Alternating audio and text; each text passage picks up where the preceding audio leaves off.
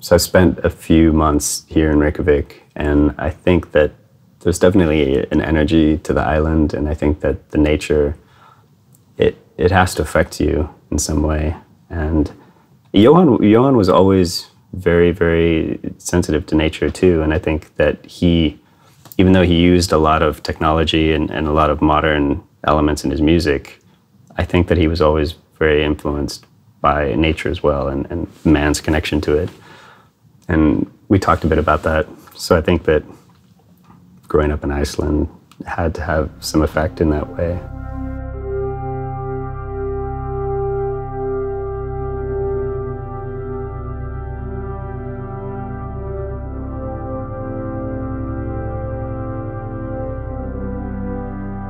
I think Jóhann's music has a directness that he's able to find, and it's something that is also an emotional language. And his way to create this very detailed, emotional subtext to his melodies is something that's the sort of magical and soulful thing that he does, and why I think so many people were pulled to his music, because it speaks to an emotional level that's so profound. And I think that that's just something that's just a part of who he was and what made him special.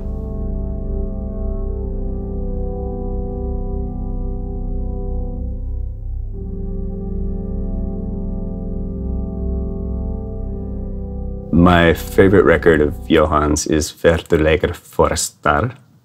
I think that's how you say it. This record, I think, is just, it's so beautiful in its simplicity, and it's how he is able to take a form of music and repeat it in these variations. And what was really beautiful about Jóhann's arrangements is that he created such subtle variations, and they were very delicate and almost unnoticeable, but if you really pay attention, there is this really great movement. And I think that that's what was beautiful in some ways about Jóhann's music in general, is that he kind of made you have to pay attention deeper if you were gonna appreciate it. And his music sort of unfolds through numerous listens. And as you go deeper, you realize the depth of how he was slowly shifting these sounds, and that's music that just unfolds more with each listen is so rich. And that record is just such a beautiful piece of music, also because it's an entire piece of music from start to finish.